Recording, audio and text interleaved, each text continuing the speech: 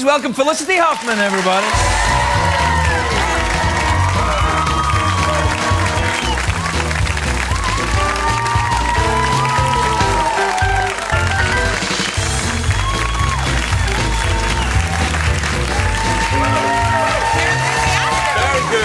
Very good crowd. Hi, my name's Craig Ferguson. I know, you look so different on TV. On TV you're short with dark hair, and here you're tall and Scottish. I look short on television? You do. Well, on the Jon Stewart show, doesn't he look short?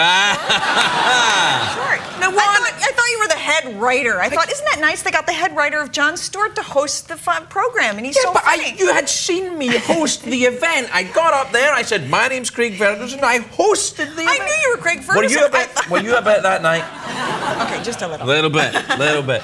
I knew you were Craig Ferguson, the head writer of Jon Stewart, or the talent booker. I wasn't sure. Head writer, talent booker, it's all something I can aim for in the future. That's what I'm looking forward to. Congratulations on the Desperate Housewives. That's fantastic. Are you having a nice time working with the...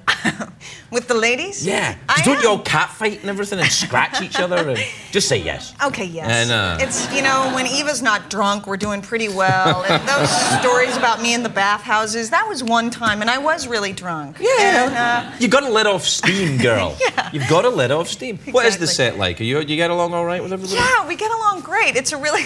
you won't believe anything I say. No, I don't believe you. No, I do. They've been waiting for us to fight since before we aired. Every week we read the magazines to see who's fighting who. But actually, we get along great. Yeah? Yeah, it's a great group of people, and they're really funny and really... You know, everyone's been a professional for a long time and works really hard. Now, the show itself has only been on a year. I find that hard to believe.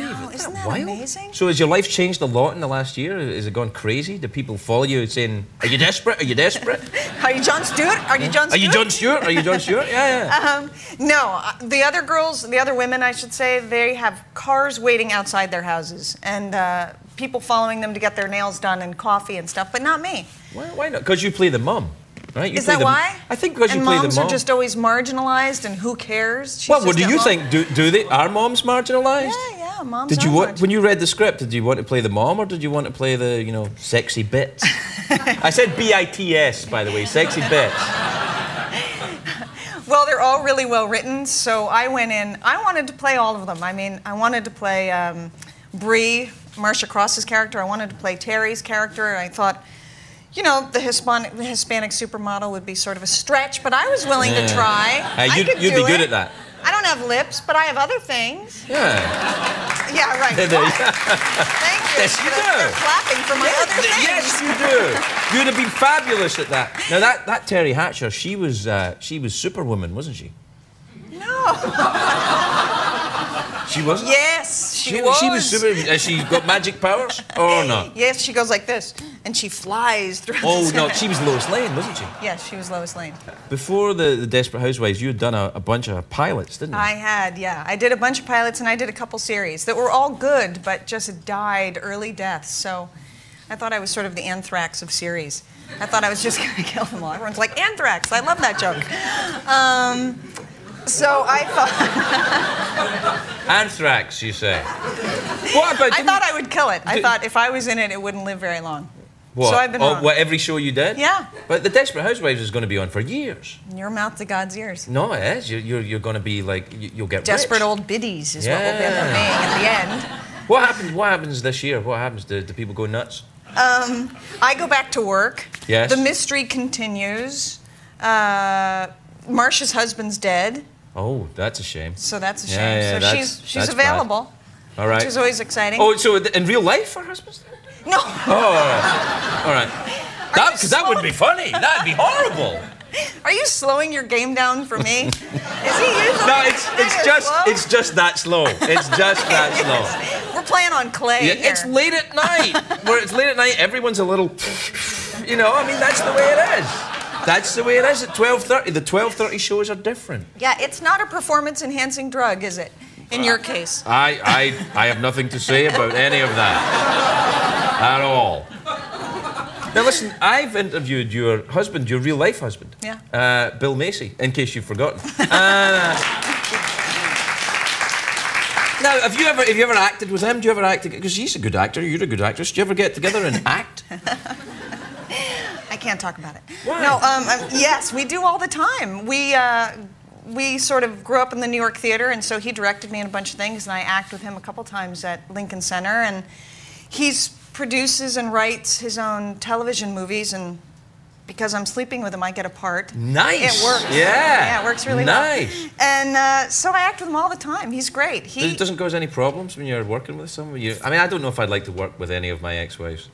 How many do you have? Oh, hundreds. Hundreds. I can't keep track. I'll think about it. We have to take a break. We'll be right back with Felicity Huffman, everybody. We'll be right back.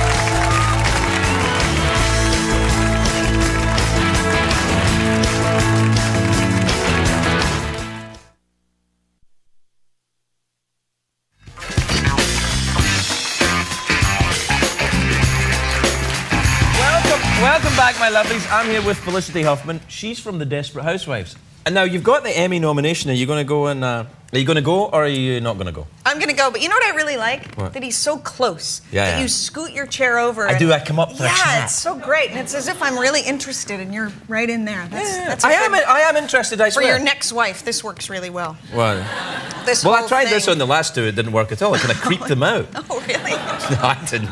I didn't go on talk shows with my ex-wives. I'm just saying, when you're at dinner or something and you're chatting them up, this whole approach of kind of, you're fascinating, I have to move my chair over to be next to you works really well. My heart's kind of going like this.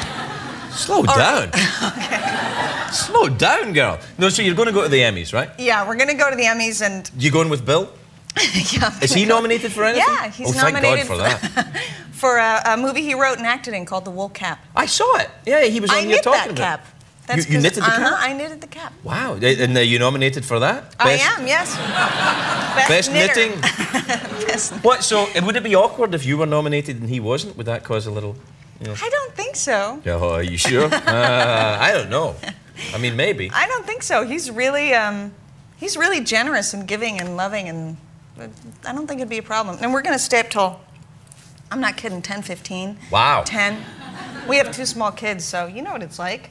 8:30 and you turn into a pumpkin. But yeah. We're going to take drugs and stay up till 10, 15. Whoa, hey now. Yeah. Hey now. Couple Advil. Woo! Advil and a cup of coffee. You're flying, living the dream, baby.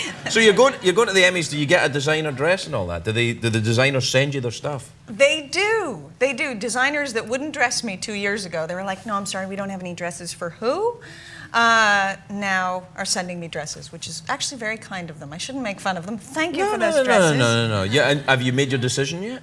No, I haven't. May I suggest, you know when Bjork went to the Oscars dressed like a goose? Yeah, the big goose swan? outfit. Yeah. Dress up as some kind of pigeon. And you'll steal all the paparazzi shots. That's the way to do it. Are you going to the Emmys? I will be there. I'm presenting one. Maybe to you. Huh? Will you dress up as a... As a pigeon? As a pigeon? Tonight, I will, after the show, dress up as a pigeon. Okay. I often dress up as, poultry. Farm animal. Yeah. If you do it, I'll do it. What, dress up as a bird for the Emmys? I don't know. I don't know if I can. Why? Well, I don't know. I can't dress going to the Emmys and fancy. I've never been before. Are you nervous? Yes. You get a really good gift basket. Do you really? If you're presenting. I'm not nominated for an Emmy. I know, you're presenting. Yeah, I'm presenting an Emmy. That's where you get the good ones. Really? Mm-hmm. What do they give you? Trips to Bali. Stop. And it's true. Girlfriend!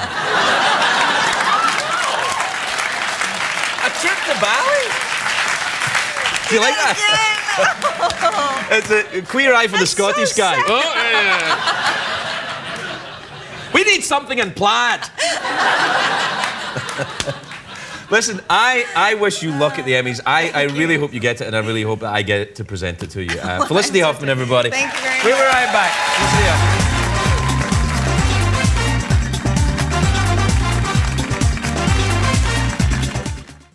Felicity Huffman, everybody. Felicity Huffman.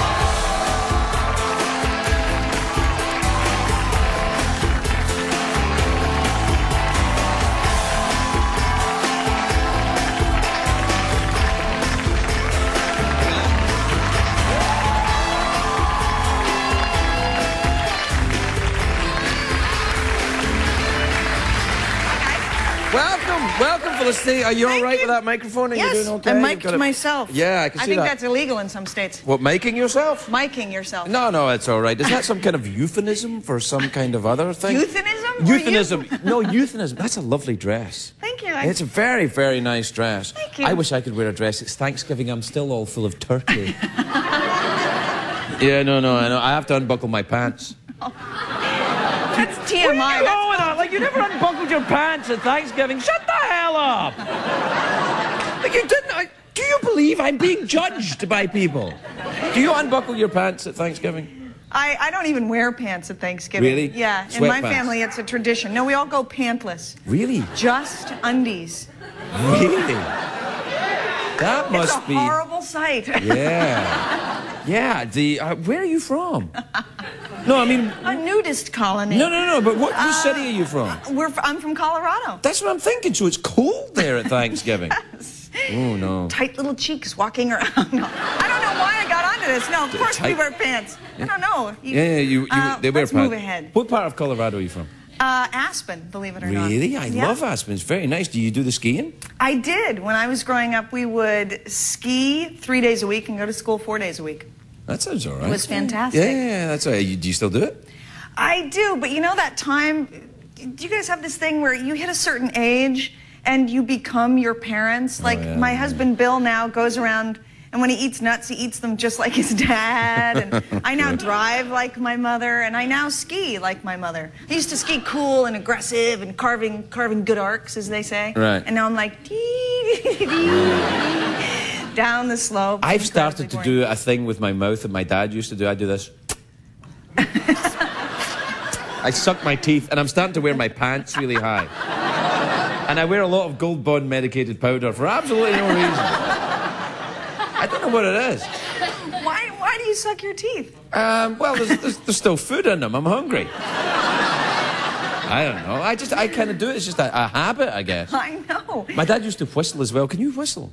I can whistle. Really? Do you whistle when you're kind of like my dad was a great whistler. I can't really. Did he do whistle at particular times? Yeah, when he was, he used to go out early in the morning to get milk and bread rolls, and he would always be whistling then. I know a lot of guys that whistle. During sex? No. Okay. I know a lot of guys That means they're happy. Whistle while you work. Yeah. No, that they I don't know why that was funny. That's all right. That's okay. No, they whistle right after their they go poop. After they go poop? Are you telling us the actor William Macy whistles after he poops? That's what you're saying, aren't you? No, you are. He's like, well, that's done. I have to go now. It's really nice. Stop. No, stop. Do you have a big family for Thanksgiving? Do you do the whole... We do. We do an orphans Thanksgiving here. We were included many years ago before we had kids with the Tarsuses. I don't know. Do you know, like, Jamie Tarsus and her father? Oh, she used to run ABC. Yes, she did. I know what you Wonderful. mean. Yeah. So we were adopted by them, and they're sort of orphans Thanksgiving. Like people who are from out of town who get exactly. together, right? And it was great. We'd have this amazing meal, and then we'd stay up till 2 o'clock in the morning playing running charades, which is so fun, and drinking and smoking. Wait, what's running charades? I don't know what that is. You don't? No. Oh my God, the best game in the world. You can go to a no, it really is. Okay. Okay, other than cricket or whatever, you know, some Scottish thing. Wrong country, but okay. So it's charades. You know, charades, like that. Oh, yeah. Sounds like parades. Yeah, right, exactly. Okay, yep. Sounds like parades. Okay, you're not going to be on my team. But anyway, there's one person in the middle that gives the clues, and there are 3 teams or 4 teams in different rooms. And you yell, go, and each team sends a representative into the person in the middle, and they go, Gone with the Wind. And then you run back to your team, and you try and get them to guess Gone with the Wind. And they guess Gone with the Wind, and then they run out and send another one. And it just becomes vicious. I mean, people that, you know, I remember playing with Sally Field, and at the beginning of the evening I was going, oh, Miss Field, I love your work, and you're amazing, and it's such a pleasure to sit down and have dinner with you. And within 15 minutes of the game, I was like, you dumb bitch, can't you get this? Bitch, is that all right? Yeah, bitch is fine, but I don't want to be on your team anyway if you yell at people. All right, we got to take a break. We'll be right back. We'll be right back with Felicity Huffman, everyone.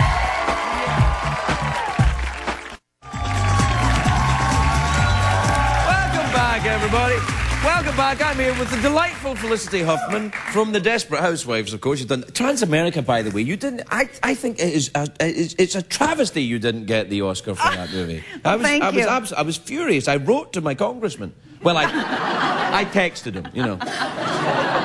Your congressman. You're writing to the wrong person. You've got to write to the Academy or something. But anyway. Who is the Academy? I never know who they are. Who are the Academy? People who've won Oscars before? Yeah, they're they ain't me. I'm not in the Academy. They're people who have won, or I think people that have just won before. I don't think you're a part of the Academy if you've been nominated, but I'm not sure. Maybe I am. No, I think you are. You must be in the Academy, aren't you? Maybe I am. Right. I don't know. Maybe that's why they didn't give you the Oscar. She's not one of us. No, she can't have it. She has no idea if she's one of us or not. She's an idiot. No. What about your book? Did you write a book? Is that true? I did. I wrote a book, which is just so silly. But anyway, this is what happened. I had my first kid 6 years ago, and I thought my life is over and I'll never work again, and no one will ever hire me. And so I turned to my best friend and I said, we should write that book about boyfriends. It's called A Practical Handbook for the Boyfriend. It's for men, then? Yeah, it's for men, but girls can buy it for their fella. Right. And it's basically, you know, how to be a good boyfriend and still respect yourself in the morning. And what is it all like? Oh, remember to listen and, you know, treasure her and all that stuff. Yeah. Oh, well, good, because I never heard any of that stuff before. Oh, pay attention, you know, nod and go, oh, yeah, you're right, that bitch is trying to destroy you. All that, yeah. Is it that? It's that, isn't it? It's a little bit of that, but I have to say it's also a lot of shortcuts about, you know, how to get without really trying. There's that in there. It's true. See, the boys like that. I shocked women. Look, she's cold. I'm sorry. I'm so sorry. I hope my mom's not watching. Yeah. And I have to say that is the one word that my husband said to cut down on. He was like, please cut down on the use of in the book. At least in the book. All right, so I'm just crashing and burning here. No. I'm interested in the word that you use for. We of course won't be able to hear it because there'll be a beepy noise probably when you say that word. But it's an interesting thing. Can you tell me how to do this?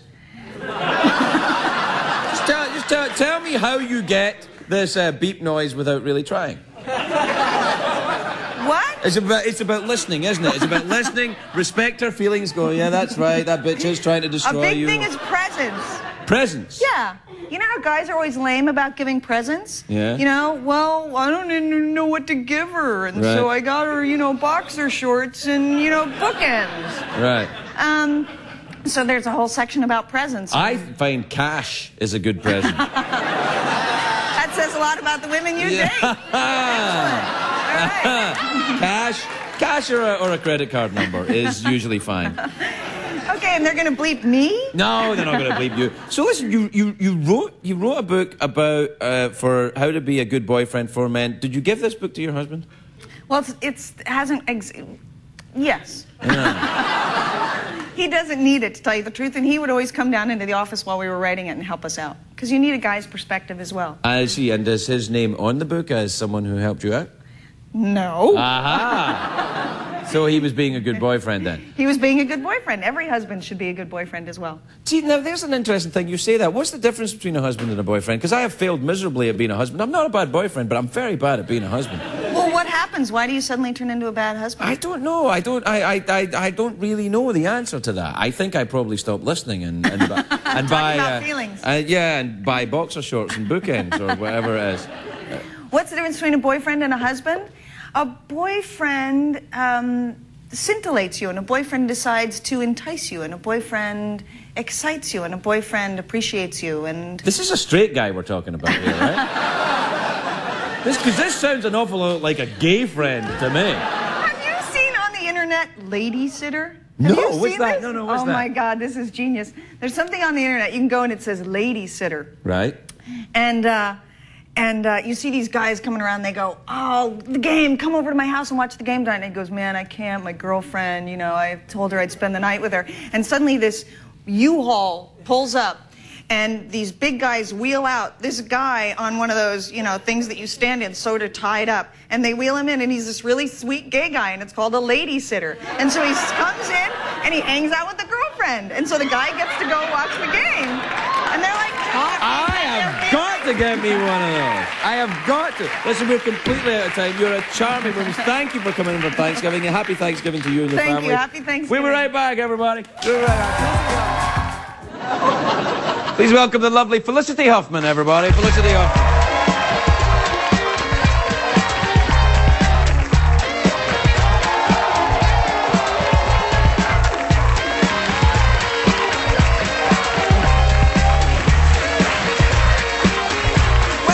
Felicity, welcome.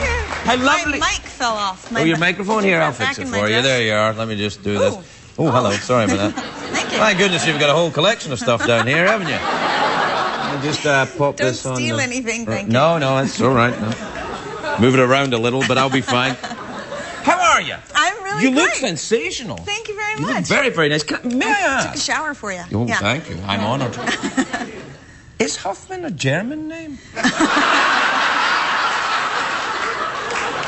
It's a German name. It's from Hoffman, isn't it? It's Dutch, because it's Dutch. It used to be von Hoffman. Right.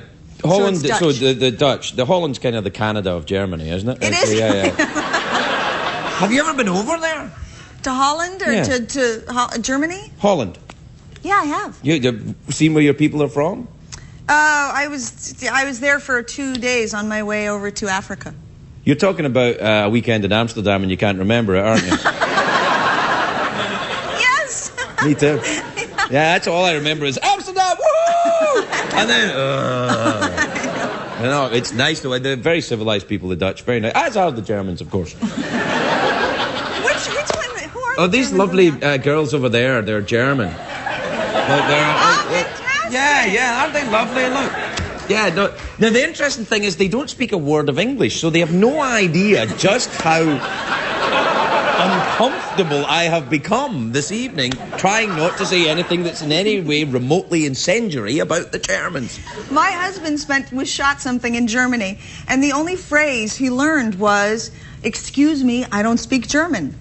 And he kept getting the weirdest responses from people until finally this older German man, he went, "Excuse me, I don't speak German." And the guy went, "No, you don't speak German, I speak German." So Bill was going around going, "Excuse me, you don't speak German." Oh. All over Germany. He wasn't very popular. You do look sensational, though. Have you been running and jumping and skipping and hopping? Are you doing the triathlon thing again? I keep getting credit for doing the triathlon, and right. I keep telling the truth, and at this point I should just lie. I just do the running part of it. So you just do the athlon then? There's no try? That's right. Well, are you allowed to do that? If you're a celebrity, you are. Oh. Because we're and they know. It's a German word, everyone. That's a word which means strong. Strong, yeah. In a way. No, you. Okay, I'm not touching that. You have a team of 3, so one does the running, one does the biking, and one does the do swimming. you do 3 celebrities then? Is it 3 of the Desperate Housewives girls or something? Then we'd be going down going, no, it's just one celebrity. You can have 3, but you just need 1. Right. Who else does it in the celebrity world?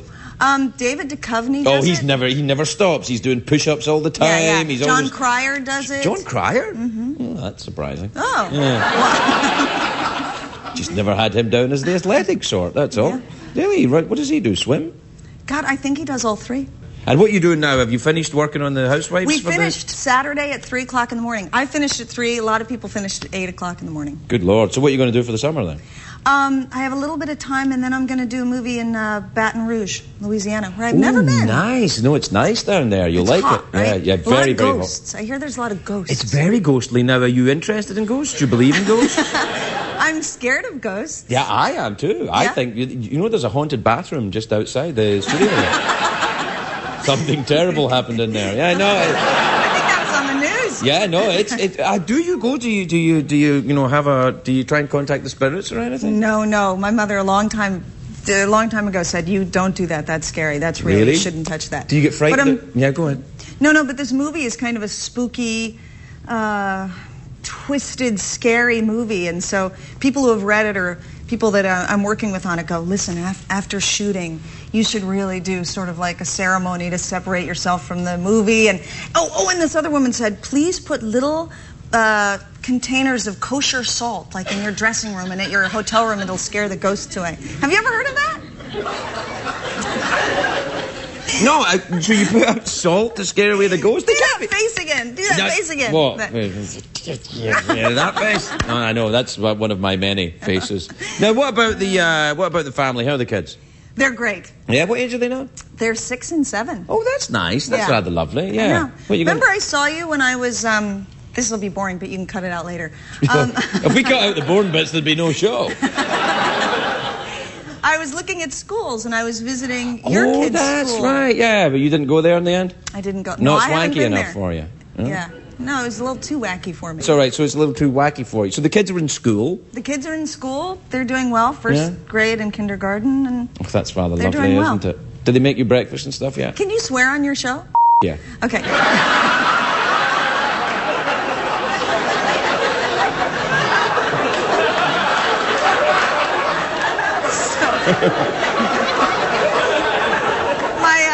My 7-year-old came tearing around the kitchen and out the front doors running for her life, and my 6-year-old was real close after and burst through the kitchen doors and says this, and we all hear it, and she goes, which I think is a perfect sentence and says everything. I hate you, you dumb Felicity Huffman, everybody! We'll be right back.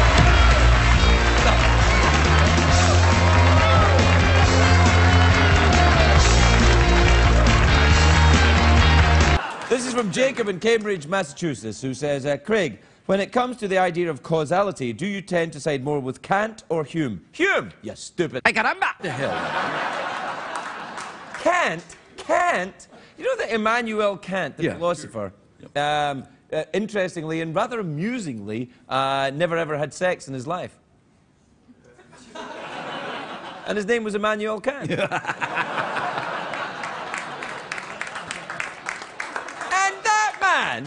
Had the audacity to tell other people how to live. Well, he can't. Please don't applaud or I'll keep going.